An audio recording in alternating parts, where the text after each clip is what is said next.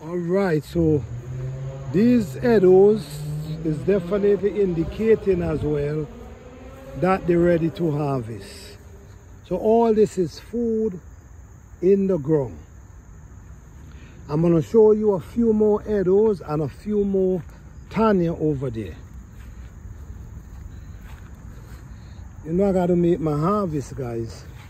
Alright, so here we have, this is Eddoes growing up here. You see how this Eddoe root big? You already know that you're gonna get some nice size Eddoe from this plant. Even these gonna be nice. Over here, all these are Eddoes, which indicating time for harvest. This is a dasheen right here. This one is what we call dasheen. Okay, up here, I'm going to show you where I have some Tanya and yam and sweet potato. This is Tanya growing up here. And this is yam that's running here. This is yellow yam. And we also have sweet potato. They're just there doing their thing, you know. I'm just allowing them to do their thing. So, all right, so let me show you a few more Tanya and how healthy these things looking. Yes, this is Tanya again right here.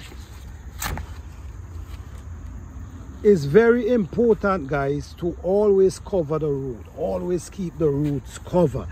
It's very important, and especially you have good rich soil, you're gonna get some really nice food from these plants. It's very important to keep them covered and always try to put dirt around their root from time to time while they're growing.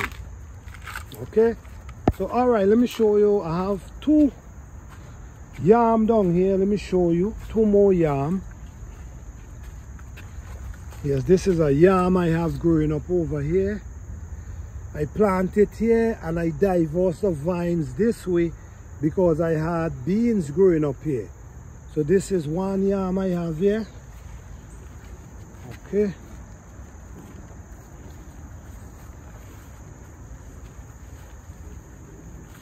And here I have yam growing here as well. So this is a root of yam growing up here. This is one. And we also have one here. All right. So one here, one here. So yes, guys, this is what's going on with the Caribbean food update. I hope you guys enjoy this video. I hope you learned something from this video. Peace, love, and blessing to all.